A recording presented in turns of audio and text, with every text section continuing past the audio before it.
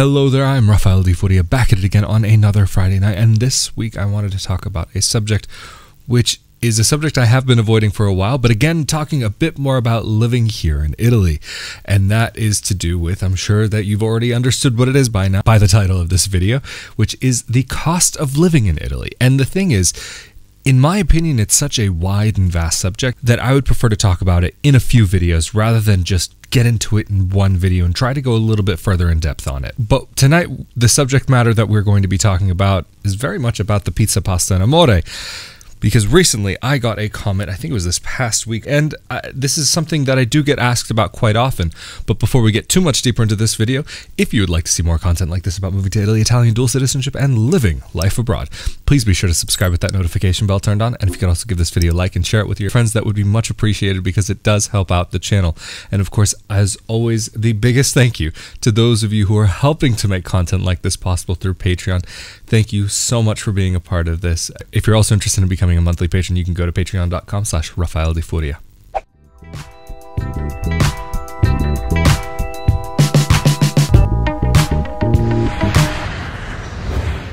Let me just quickly read the comment that finally kicked my butt into actually talking about this subject, because I've lightly touched on it, but I haven't really gone into it too much. But anyway, on my video, Italian apartment tour moving to Italy, video number 86 from IB Incognito. I like that username. And it just so happens to be kind of interesting timing that it happened to be on that video, because there is a chance I might just happen to be moving again soon. But will I be staying in Rovigo? Will I even be staying in Italy? That's the question. I guess we'll find out soon. Anyway, IB Incognito's comment was, "Hey Rafael, love your videos, and Italy. Never been though. But wanna, could you recommend an average monthly budget to live off over there? For rent, Wi-Fi, pizza, of course, because you have to have a pizza budget. This is very important. Everybody knows when you live in Italy, the budgetary needs of making sure that you have a pizza budget is necessary." I don't know where I was going with that one, but anyway. Pizza, water, heating, food. Pizza. Yes, very important subject. Everything. So actually, this week, I definitely wanted to talk about pizza. Surprise, surprise. Pizza Pasta Amore. But for real though, I wanted to talk about the subject of going out in Italy and the costs that can be associated with that. Most of the costs I'm going to be talking about in this video are mostly going to be about the area that I live, but when I can compare and contrast between other areas, I will do so. But for where I live, I would say the prices here are on the higher end of mid-range, all the way up to expensive. You can definitely find places in the country that have lower prices, and you can definitely find places that have higher prices. But I would say where I live is on the high end of average. There are some places that even here to go out, I would definitely call expensive, but it is definitely not as expensive as life in Alto Adige or up in Milan, for example, or Rome. So anyway, starting off with the most important subject of all, pizza. When you're going out for pizza in Italy, generally we're talking about getting an individual pizza, a pizza per person. Like if you're going out with a group of friends, you don't get a large pizza. In Italy, that would be called a family pizza. And so here, if you compare a normal Italian-sized pizza in comparison to what we might find in the States, it's not like a little mini personal pizza, and it's a little bit larger than what some might call like a personal-sized pizza. For many people, I know actually for some Americans who come over here, they find the personal individual pizza to be way too much for them, and actually it sparked a couple of funny conversations that I've had with people about people always saying about how Americans have such huge portion sizes, but then you come to Italy and even though the portions can be smaller, the overall meals are huge sometimes. But then when we're talking about a simple margherita pizza, a cheese pizza with just the cheese and the sauce and the dough, simple pizza, we're probably talking about 6 to 8 euros at a lot of places, but I know there are some places in the country where that can go a bit higher, all the way from 12 to 15.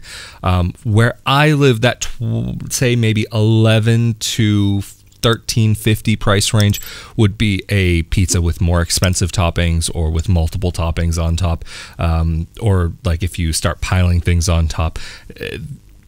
Pizzas are generally a lot more simple here, and for me personally, they don't usually have enough cheese. So what I usually end up doing is ordering double cheese, like extra cheese. That's just a personal preference of mine. For a lot of Italians, they think it's way too much cheese. Like what we would consider in the US as a normal amount, here it's like almost like nauseating for some people. But the general type of pizza that I would be more likely to get would be what's called salamino picante or salame picante, which is what we would call in the United States pepperoni. But if we're talking about pepperoni in Italian, we're talking about peppers. We're not talking about like sliced spicy salami, not that like little red salami that cups up and is beautiful. And I haven't seen cupped up pepperoni here in Italy. That's just different. And generally the fat is a lot larger. But anyway, different story for a different day.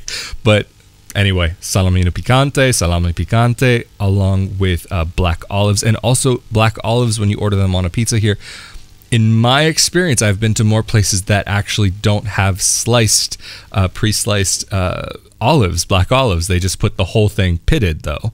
And then the other thing that I like on top is also Parmesan. But Parmesan in Italy is often considered at a pizzeria as a topping. It's not something that what you would get in a shaker back in the States and actually just put on top of your pizza like you would, say, red pepper flakes. Here, if you order grana or Parmesan, people argue they're completely different. I will argue that they're very similar, almost the same thing, but I actually do prefer the flavor of Parmesan over grana. But anyway, again, separate story for a different day, but it will be a good quality Parmesan, generally speaking. But if you do go someplace and they will have that really finely grated Parmesan cheese available for you, it will come available in like a little a bowl, like a glass bowl with a metal lid on top and a spoon inside.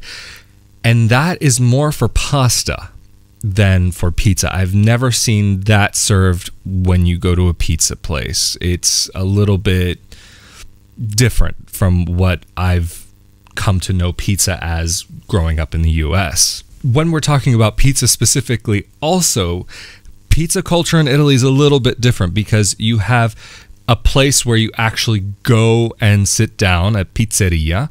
That's like a place where you'll go for dinner and have a meal. Whereas if you get pizza al taglio, that's a place where you would more get it and take it to go or stand there and eat it and actually stand, not sit, most of the time. And they'll pre-slice it for you usually, and they'll have these big like sheets of pizza there, and they usually do it by the weight. Some places do it by the slice, but more often than not, it seems as though, from what I've seen, that you actually get it by the weight.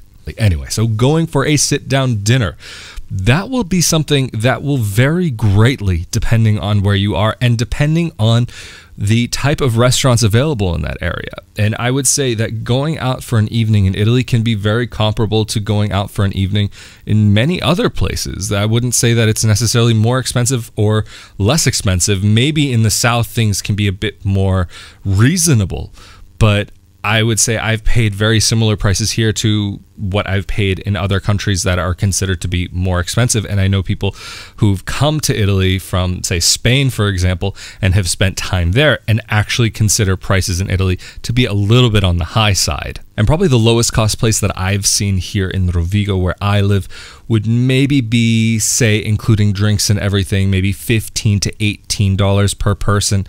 And that would be a couple small courses that make up a decent meal. Nothing so amazing, but definitely worth trying just for the experience itself, because it's this little kind of hole in the wall place, and it's one older gentleman and he does everything. He's the waiter, he's the chef, he's the this, he's the that. It's very much a worthwhile experience to check out, but I'm not going to say it's necessarily the best food. If you wanted to go to, say, a normal cost restaurant, like sit down restaurant with multiple courses, that could end up costing maybe, say, 27 to 35-ish per person. It really depends on what you order and how many drinks you order, or if you order drinks at all, if you order just water, or if you order just sodas. And then also often water won't be one of those things that you get for free. Or if you ask for tap water, you'll get a look like, what's wrong with you? Or even people have said to me in some places that, oh, it's illegal, we're not allowed to do it. And it's like in a place where the water was actually drinkable. And keep in mind, if you're someone who's just getting water just because you want something to drink, but you're not necessarily wanting to spend the money for like a drink or a soda or whatever, that still won't be free. And free refills, I have never seen in this country. Maybe one time, but I could be confusing it with another country I've been to. I'm 99% sure I've never seen free refills here. And if you're wanting to go to a higher end place in the area where I live, you could end up spending, say, 50 to maybe 85 per person, depending on where you go. There are some places that are a bit more expensive, places that are a bit less expensive. There's really a really wide range. And I know that even you can find some similar prices in Rome and Milan, but I know also of places that do cost a lot more there. I can't necessarily go into specifics about price ranges. That's really not something that's so specific, but I can't really go into those price ranges because I haven't been in Milan for a long time and I've only spent very little time in Rome. But one thing also that's really important to consider, that if you're going out for a dinner and if you're going to a place where like you're actually having a nice sit down meal, that there will be a cover charge generally. And that's even if you go to some pizza places, or even if you go to a like an all you can eat places, that there very often will be that cover charge. Not always, but most of the time, more often than not, you will definitely have at least a per person cover charge. But it can be a couple of euros that is on top of your meal. So don't be surprised if you see that. And so actually when you're in like touristy places, like super touristy places, you'll see signs that say no cover charge, because it's something that, especially for people coming from North America, can be a bit odd to have to pay for the forks and knives and plates and the actual tablecloth. But I'm not going to end up going into that, because every time I go into it, it sparks a whole debate about what it covers and what it's for, and if it's a tip or if it's not a tip, and this and that, and if you should even tip at all in Italy. Most people I know don't really tip, or very minimally tip. One thing that's also very strange for us is that, say you go out for a steak meal in the United States, it's very common for us to have, like, say maybe some asparagus or mashed potatoes or broccoli and mashed potatoes on the side, and that's part of the price of the plate. That's actually included there. Whereas here, and not just about steak, but if you're getting various different things, that if you want those things that for us would be a normal part of what would be included, it would be an extra charge, and that could be an extra 3 to 5 euros depending on the type of place that you go to. Or maybe if you're really lucky and find a really cheap place, maybe $2.50, something like this. But going back to, I was mentioning about all-you-can-eat places.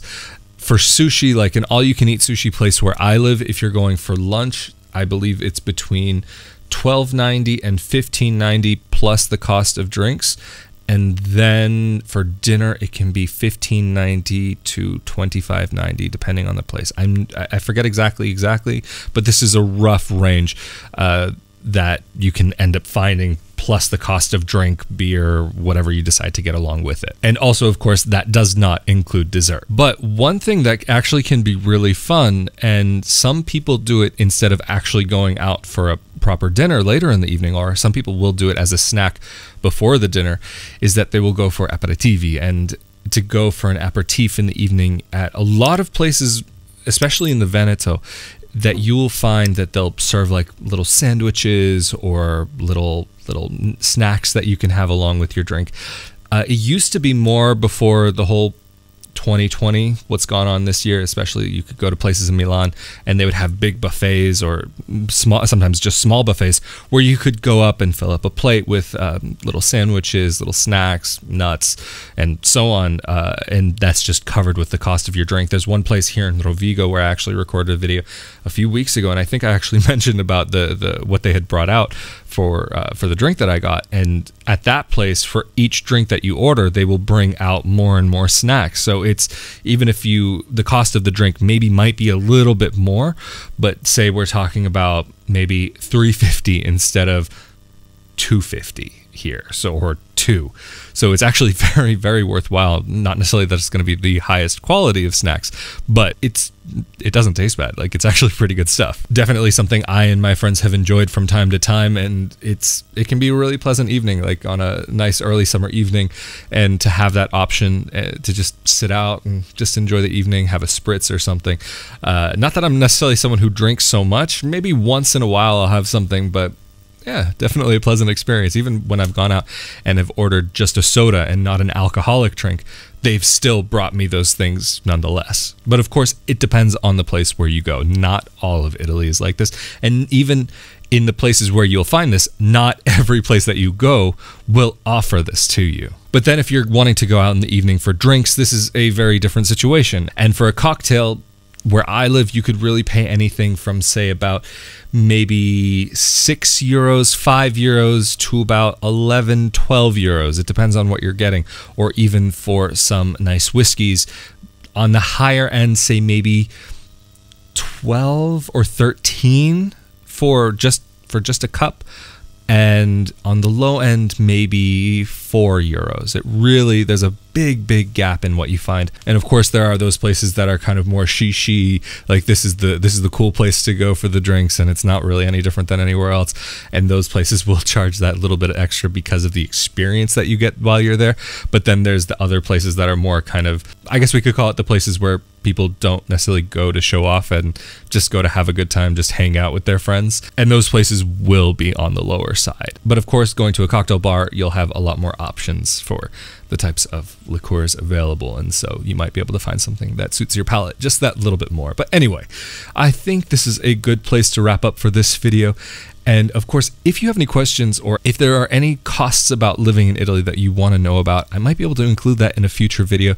I've got a couple of ideas in mind for what the next one will be. I'm not sure when that will come out exactly, but I'm assuming that there's probably going to be at least 2 more videos on the subject of the costs of living in Italy, but I thought this would be a good way to just jump into it. So thank you again so much for joining me on another Friday night, and a huge thank you to those of you who've subscribed and liked the videos and shared the videos. Of course, that is so greatly appreciated, and even a bigger thank you to those of you who help to make these videos possible through Patreon. It is truly appreciated what you do to help me be able to continue with this project. And of course, as always, I'm Rafael di Furia, and I will see you all next time. Later.